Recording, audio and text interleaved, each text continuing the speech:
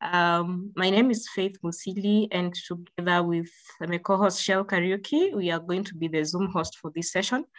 On behalf of the organizers of Saturday Nairobi 2021, we welcome you all to this session. To the participants, for any questions you have to Asmae, please go to www.slido.com and enter the code hashtag Saturday Nairobi _08 and type your question. Don't worry, we're going to paste this into the chat. So let us just use the Zoom chat for any introductions, comments, short comments, and technical hiccups only.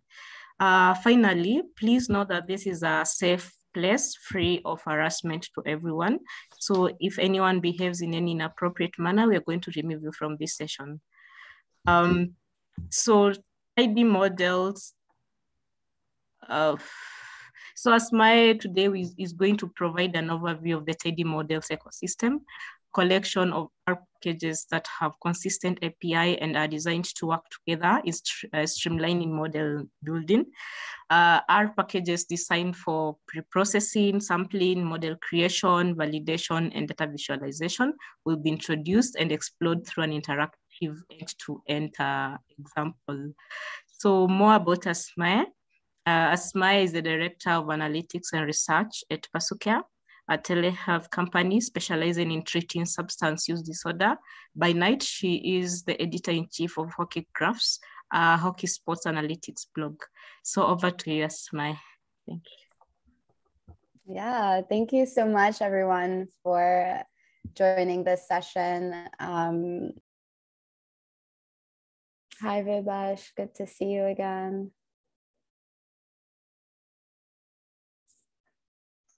Oh my gosh.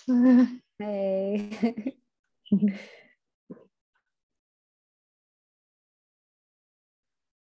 Cool, so I'll just get started in about a minute just to give everyone some time to join and get settled.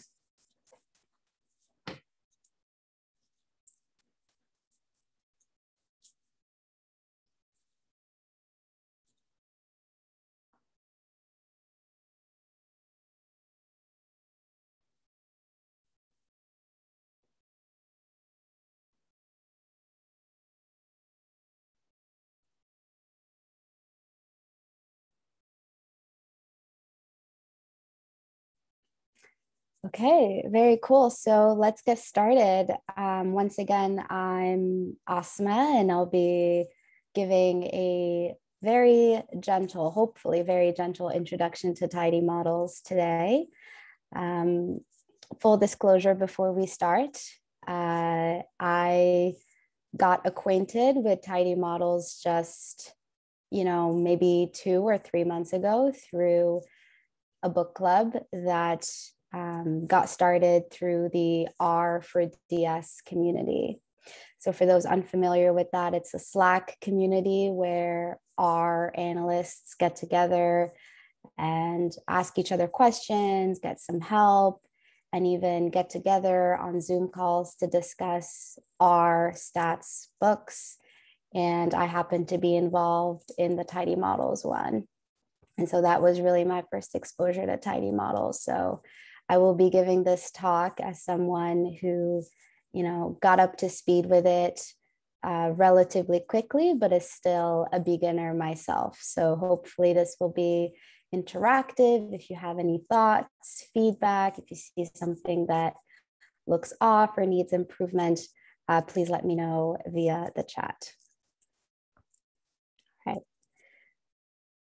So what is tidy models? What is this all about? We know there's many packages out there that help us do modeling, but tidy models, what does it do differently?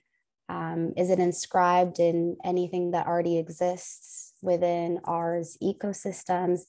And it turns out the answer is yes. So tidy models represents the R packages inside the tidyverse, and the tidy models packages specifically focus on the modeling process. So for those unfamiliar with tidyverse, tidyverse is a powerful ecosystem because it shares an underlying philosophy, grammar, and data structures, the principles really behind the design and the thought process of Tidyverse is so that the coding is intuitive, so designed for humans. You can reuse data structures. You can leverage functional programming with the piping operator and many other advantages that Tidyverse practitioners have grown to really appreciate.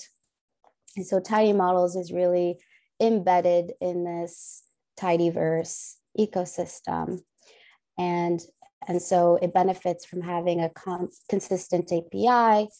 And within Tidy Models, you have individual packages that are designed to do different and narrow things, but also designed to work together to really have that end-to-end modeling process.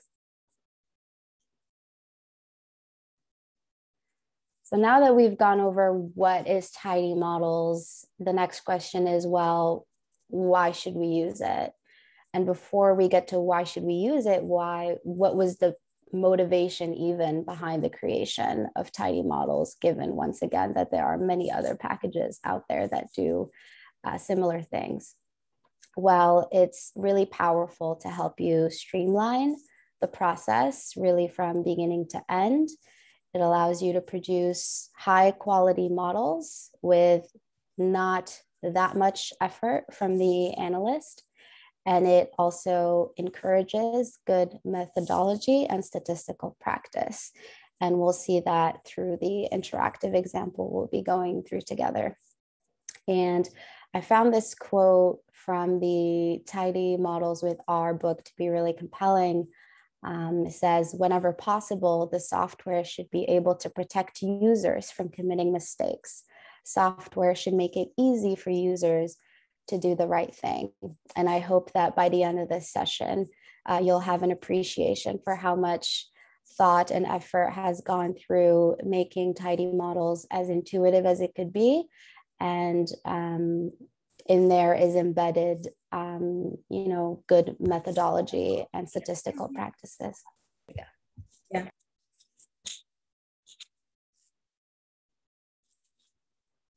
So modeling really is inscribed in the data science process.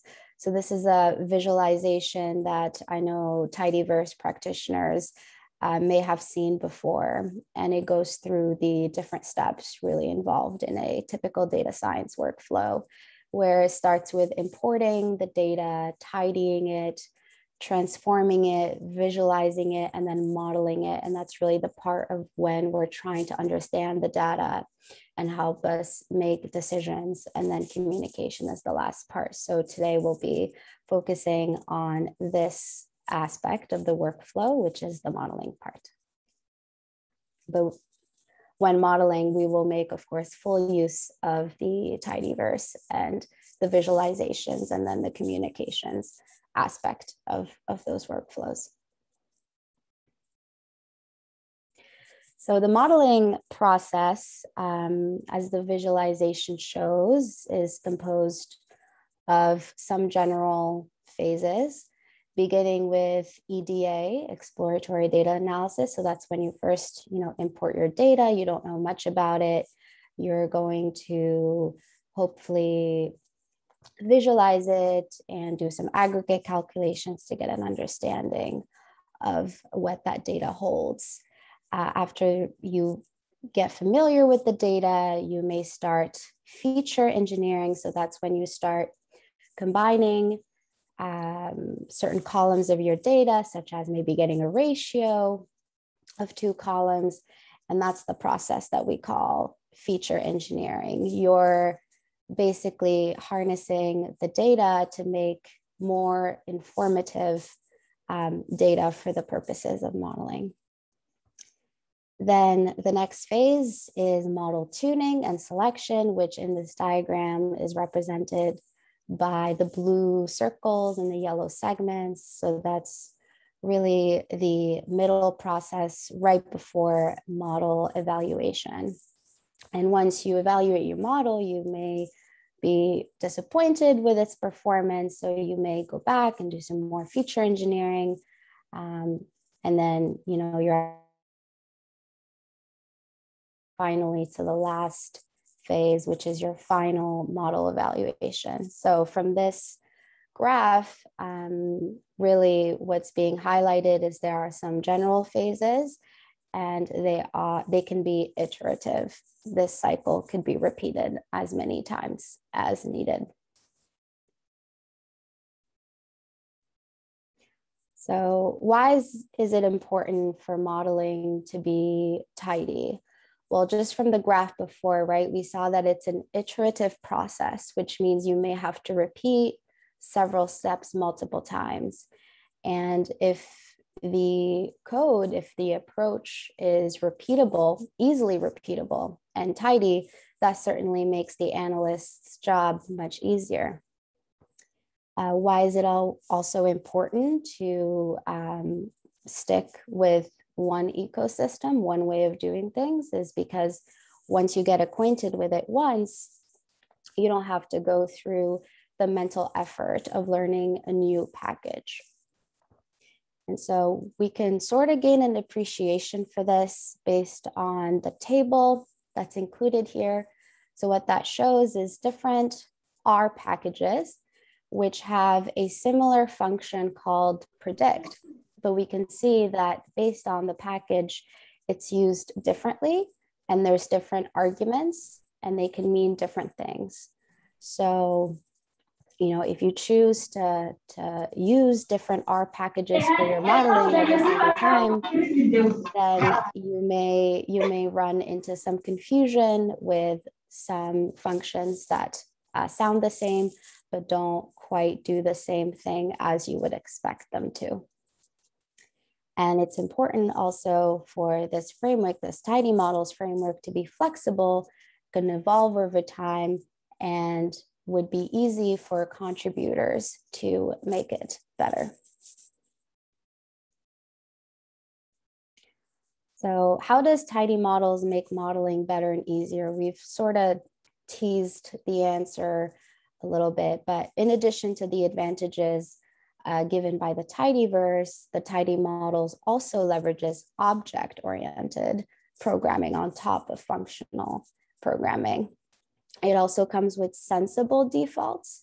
So that means if the analyst does not provide arguments, there's already baked in defaults in there, which are reasonable. And that's the part that we've discussed earlier in the talk of, like, tidy models was designed to help build high quality models and with good statistical practices behind that. And those defaults are very much motivated by that.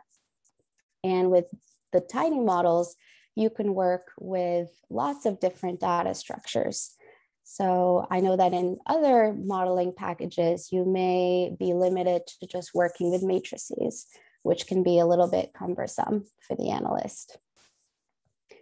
And so another question you may be asking yourself, if you have used other packages or you have used the carrot ecosystem or MLR, is, okay, well, what are the differences?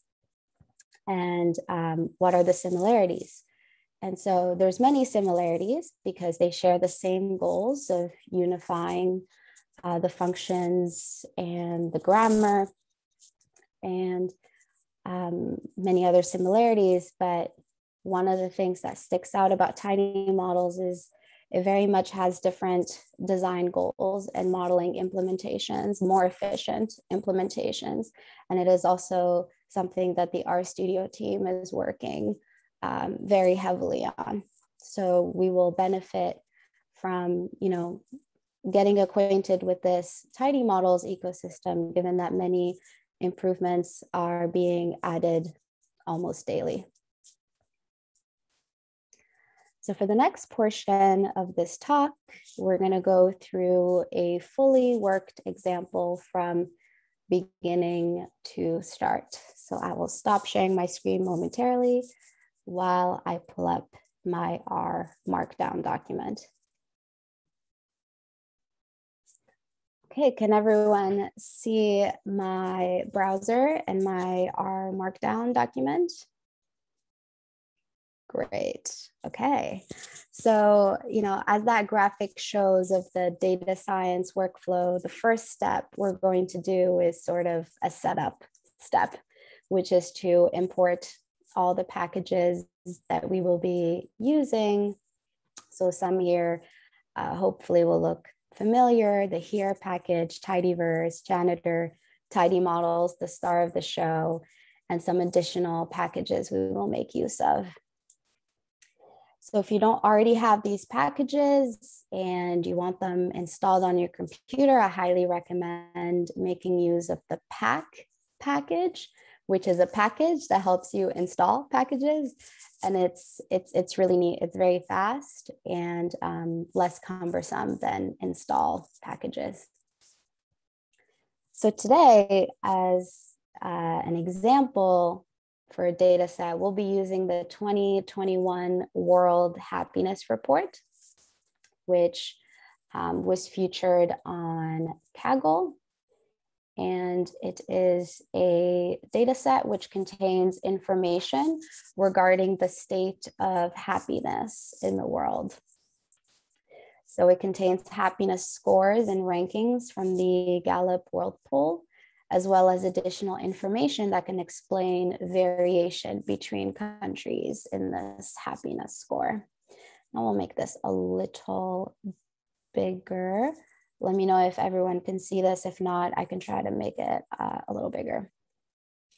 But the information contained in this data set, there's economic sort of indices, there's social support, there's life expectancy, there's freedom, absence of corruption, and generosity.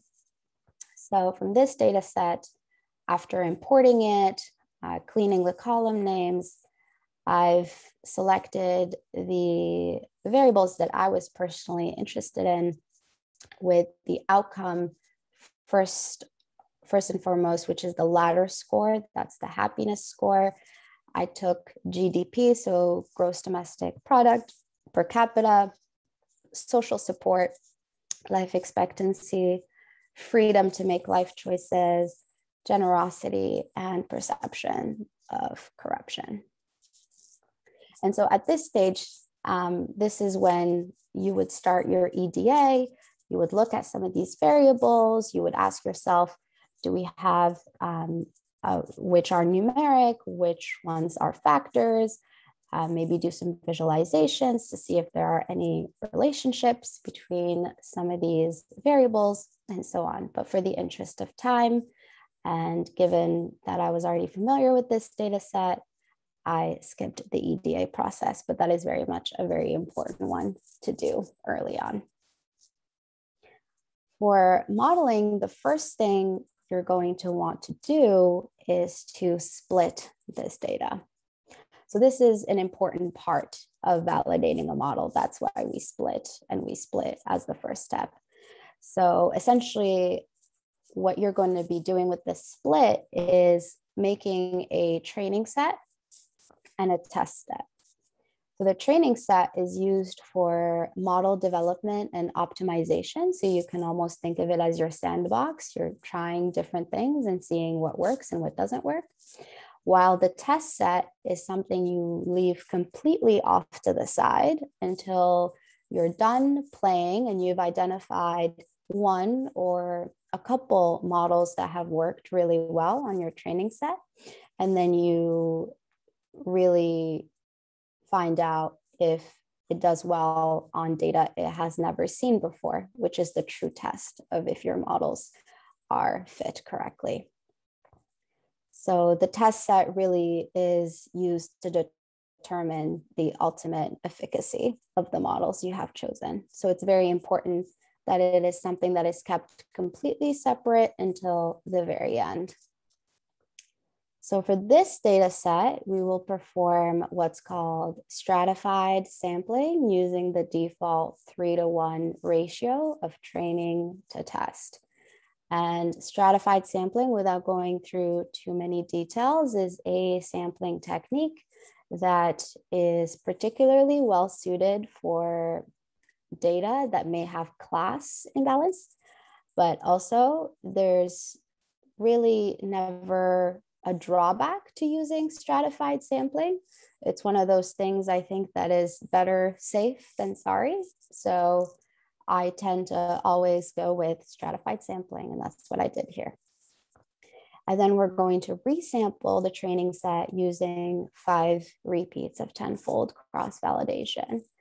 And if I'm losing many of you right now, that's normal. When I was first, learning about modeling, I was on the same boat. I needed, multiple blog posts to really wrap my head around not only the concept of splitting, but also the concept of resampling. So if you are on that boat, the Tidy Models book is really, really nice because it not only goes through the technical aspects of the packages, but it also explains the purpose of all the things that we do. And so it can be a really useful resource if you're wanting to learn about statistical techniques through coding and programming. So with that being said, hopefully I didn't lose all of you. You can achieve this training, test splitting, and resampling using the RSample package, which is in the Tidy Models ecosystem. And this creates a special split object. So the way to do it after setting our seed is we're going to call upon initial split. And we're going to say, okay, please perform this stratified sampling based on the outcome variable ladder score. We're going to save our training set as happiness train, and we're going to save our testing set as happiness test.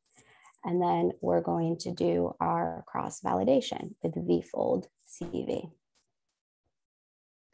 A good step always is to inspect the object we have made. So happiness splits as expected. It has been split appropriately with that 3-to-1 ratio that we expected. So we have here analysis. So that is going to be our training set composed of 109 observations, our test set of 40 observations for a total of 149. Okay, so once we've done that step, we are going to make our recipe.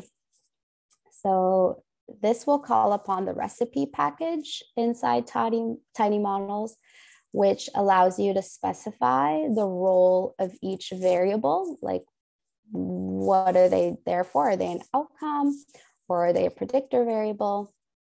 And it also allows you to specify any pre-processing steps that you will require. So that's really, the feature engineering part of the workflow we looked at earlier. So to set up this recipe, you first specify the formula. So you assign a role to each variable that you have.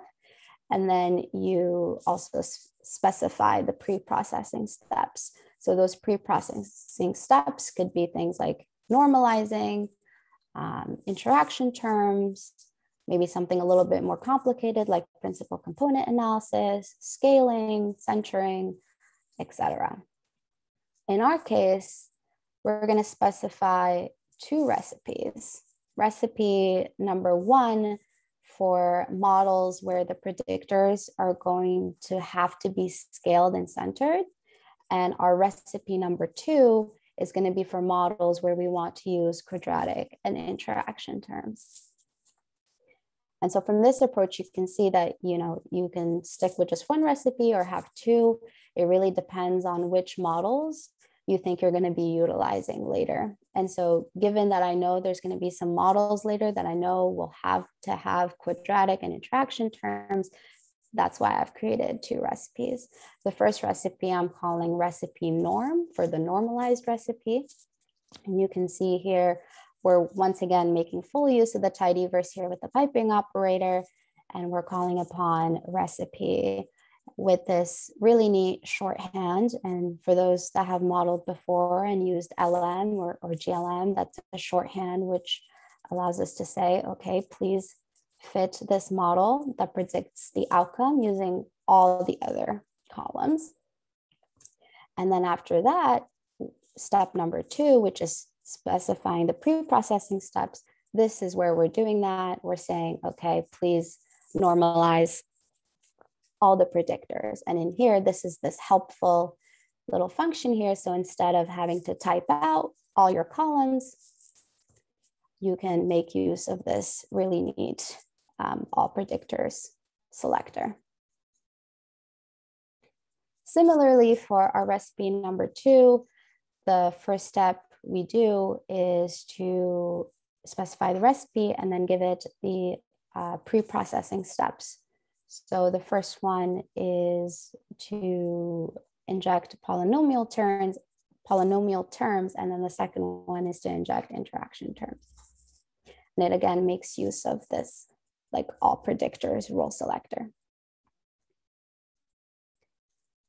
So now that we've set up our recipes, we can also inspect this recipe and see, you know, how many outcome variables and how many predictor variables there are in this recipe. And as expected, we only have one outcome, which is happiness. So that checks out, and we indeed have 6 predictors. And it also gives you the pre-processing steps that you've specified. So that's under operations, centering and scaling for all predictors. Similarly for recipe poly, same deal, 1 outcome, 6 predictors, and these are the operations, so the pre-processing steps that are specified in this recipe. Step number 3 is to identify the models that we want to use and to specify them further. So we're going to be making use of the parsnip package to do this. And the parsnip package is a unified interface for model selection and specification. It contains a lot of models. It's not exhaustive, of course, but it contains most that analysts may want to be using. And so for proper model selection and specification, you're going to need to specify the model type. So that's really like the model desired. So things like a random forest, if you want a random forest, or you want a linear regression, or you want k-nearest neighbor, etc. There is a really helpful add-in if you want to take a glance at all the models that are supported and copy them right into your script. And so let me see if it cooperates with me here. I need to move my Zoom. So under add-ins, and then generate parsnip model specifications, there's basically a Shiny app that opens here, and you can take a look at all the models that are supported. And if you want to select any of them, you just click on a few, and then you press on this write specification code, and it writes it for you. So that's exactly what I did. I did not type all of these by hand. I certainly made use of that add-in, and I was able to import 1, 2, 3, 4, 5, 6, 7, 8, 9, 10 different models, all written out for me. And the cool thing too is that it tagged this like tune function to the parameters that need tuning. So that's nice. It also took care of step number 2 and 3. So step number 2 is we have to specify the engine. So that was a little tricky to me to understand at first, but it basically has to do with the fact that there's the model could be using underlying packages. So for the case of random forest, you may want to specify the ranger implementation of random forest. So that's something that, if you're interested in using a model, be sure to check the documentation and see which implementations exist and which are more suited for your data. And you can set this engine using the set engine argument. And then the third thing that needs to be specified is the mode. So the type of prediction, whether you're doing classification or regression, and you can do that with set mode. And so as discussed, when you make use of the add-in function, it already comes nicely written out for you like this. So my recommendation, it would be to just glance over it and make sure that your mode is the correct one. In this case, we have a continuous predictor. So we will be using set mode regression for all of these. And if for some reason it had set classification, then that would have been something that I needed to go and correct. So definitely, even if you're importing it, make sure you're giving this a glance and that it makes sense. All right, so as you can see, we're going to be trying out 10 different models. You can see this tune being tagged to lots of parameters. So we're definitely going to be moving on to a tuning step in which we try different parameter values. And we're going to try to see, okay, which of these parameter values for which models end up having the best performance overall. Okay. So before tuning, we need to sort of put it all together, right? So we specified our recipes. We've set up the models that we want to be using, but we need to bring them together into what's called a workflow or workflow sets. So you can use the workflow sets package to do this. And what you do is you call upon the workflow set function, and then you add in your recipe and your model to it. In our case, we'll actually be creating workflow sets for 3 recipes. And this may be tricky because I said I made 2 recipes, but workflow set number 1 is going to be for the models using the normalized recipe. Workflow set number 2 is going to be for the models using the polynomial recipe. And workflow set 3 is for models that actually don't require any of these pre-processing steps, because there are some that don't require any, normalization or anything having to do with quadratic terms or interaction terms. That's not needed. So that's why I've created 3 workflow sets. And at the end, I combine all of these sets into one object, like so. And then you can, of course, inspect your sets object and just make sure that it has everything as you would expect. Okay. So the next step is the tuning, right? Because we have all these parameters and we want to try out different values for them. So basically the goal here, once again, is to see which model for which parameter values give us the best model performance. And so if you have selected models that don't have any parameters to tune, then this would be a step that you could skip in your workflow. In this example, there's different flavors of tuning. There's different approaches. The one selected here for this example is grid search via racing approach. It's thought of as more efficient, and there's a nice mathy technical explanation for why that is in the Tidy Models with R textbook by Max and Julia. So if you're interested in learning more, please consult that part. And I was overly ambitious, and I was on my work computer, which has 64 gigabytes of RAM. And I'm like, I'm going to try 100 different parameter candidates because I can. And that's what I did. It took a long time to tune over that.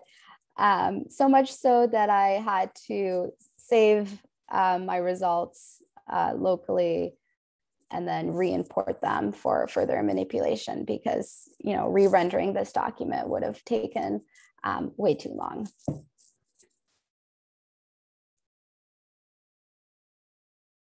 So once we've tuned and we've tried all these different combinations, we've saved them under this res grid object. Now we're going to evaluate the performance. So we'll be making use still of the workflow sets package and the tune package. So first we're going to use rank results to rank these models by the performance metric that is suited for our problem. So in this case, it's RMSC. And then we're going to be using select best from the tune package inside an auto plot, which will give us a graph to rank models using their best tuning parameter combination. So basically, once again, we see the tidyverse being used in full display here, because really all the outputs of tidy models is tibbles. So they're very easy to manipulate using the tidyverse verbs that you know. So in this case, I've basically just arranged the models by the RMSC, going from lowest to highest, because the lower the RMSC, the better. So we can see here that our support vector machine model did the best here. If we're more visually inclined, you can pass this object inside autoplot, respecify the performance metric, which is RMSC, and just see again which ones did the best. So we have the support vector machine, followed by the random forest, followed by the boosted trees as the models that did the best. Okay, so basically in this part, you are still in your sandbox, so you're still, you know, working with your training set. In this part, you can go back, change some things. Maybe you want to try different features. Maybe you want to try different models altogether. You're just like not that happy with these. You can certainly do that, and it can be an iterative process that can be as long as you'd like it to. But once you make the decision that you're happy and that you're going to start messing with the test set, that is really the point of no return here. So that's step number 7, which is evaluating the performance on the test set. So really that's the final step in choosing then the best model and evaluating its performance. So first, you know, we're going to pull out the best model using pull workflow set result from the workflow sets package. Then we're going to use finalize workflow and last fit from the tune package to fit on the full training set. And then we're going to be using collect metrics from the tune package to see results on the test set. So as expected, the best performing model is the support vector machine. And you can also pull out the RMSC for it like so by using select best, and it will reveal that along with the best parameter combination. So for this model, it had 2 parameters, the cost and the degree, and this is the best combination that results in the lowest RMSC.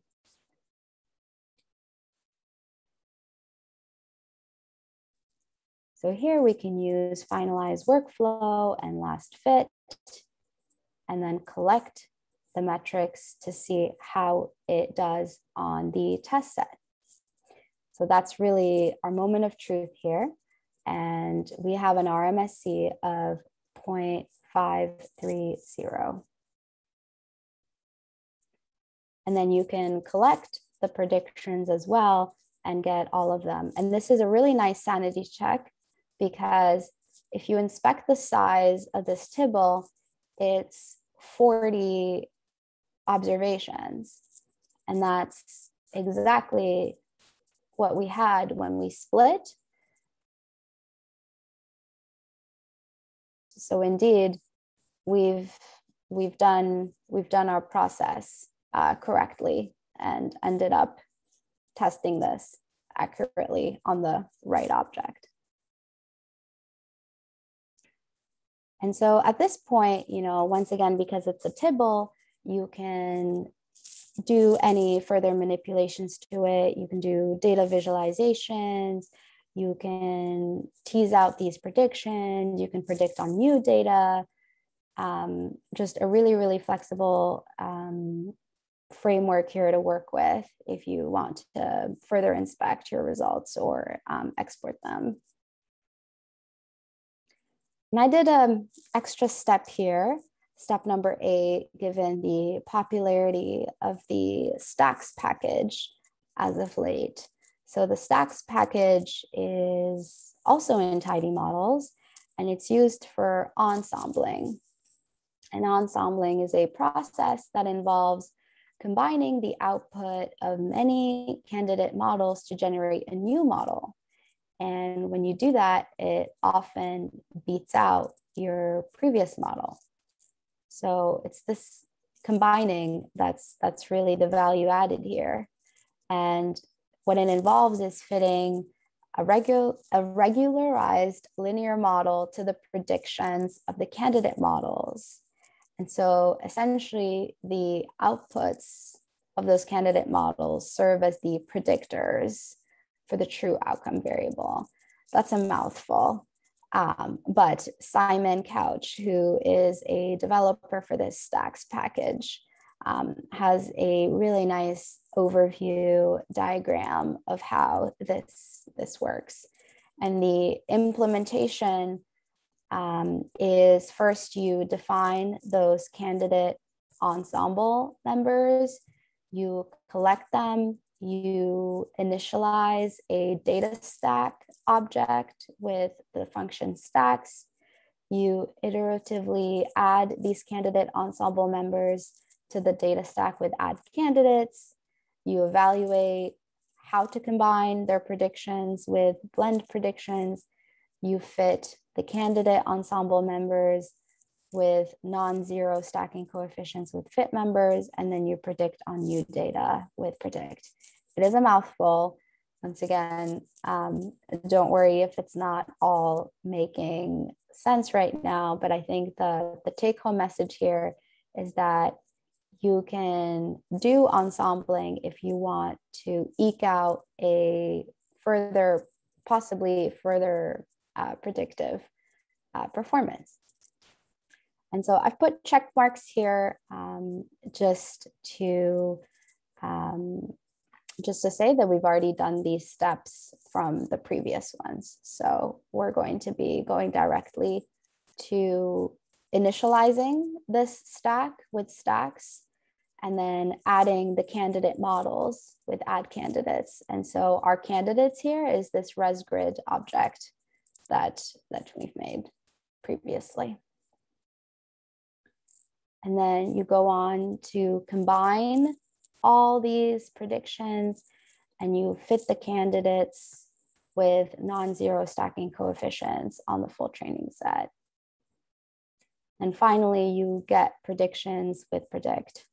And you can see how like sparse all this syntax is. So you could really do ensembling with just a few lines of code, which is really neat. And so we can take a look here at the output, and we can see that the stacked ensemble actually outperforms the model that we've made previously, given the RMSC is 0.48, whereas previously we saw that it was 0.52. So that's a very high level overview of what a workflow might look like for you if you use tiny models. So just to recap, we start with the data, we import it, we do some EDA. The first very critical step is to split it into a training and a test set.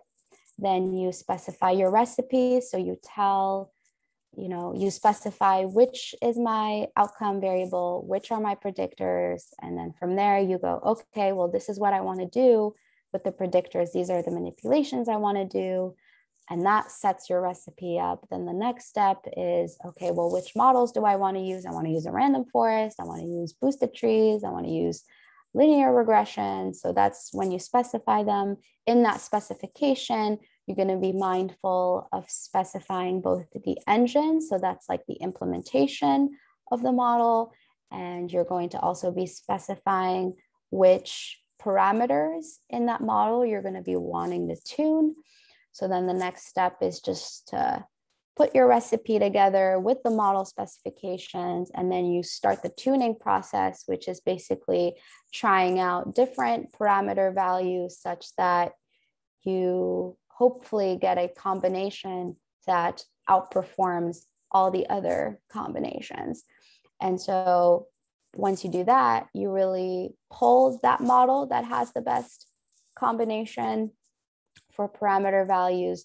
And that's the one you use on your test set, which you've been holding out for the entire time. So you use it on your test set to really get an idea of how well your model may perform in real life. So for data that it has never seen before. And the reason why we do that is because, if you don't go through the exercise of the test set, you may fall into the trap of overfitting. And that's why you could have really good performance on your training set, but then in real life, your model suffers. So it's important to go through this step, and also being mindful that it's an iterative process. So if you're not happy with the cross-validation performance, you can always go back and change it. And that's really where tidy models shines, I think, is because if you decide to do other models, if you decide on other pre-processing techniques, you don't have to rewrite the whole thing. It's pretty easy. You just switch them in and out, and it's way less cumbersome that way. So that's what I've got for you guys today. I hope that this was insightful and not too overwhelming. If it was overwhelming, please note that that's okay. That's normal. It's expected. I know that when I was going through the tidy models with our textbook, I've had to reread chapters multiple times and sit down with my friends and ask them questions. So I'm happy to be that resource for you as best as I could. If you're interested in, starting to implement models in tidy models, please know that there's a really healthy, collaborative set of people in the R4DS channel that could help you in that journey. So thank you very much. Yay, thank you so much, Asmae. That was wonderful. The tidy models framework is really exciting. Now I'll be leading the Q&A, and I think you've already answered one of the questions we have. But I'll still ask it in case you have more to add. So someone says, wow, what materials did you use to learn all this? That was a nice presentation. Tidy models looks and sounds interesting. Yeah, so the question is, how did I get up to speed really with all of this? And it's with a lot of help, honestly.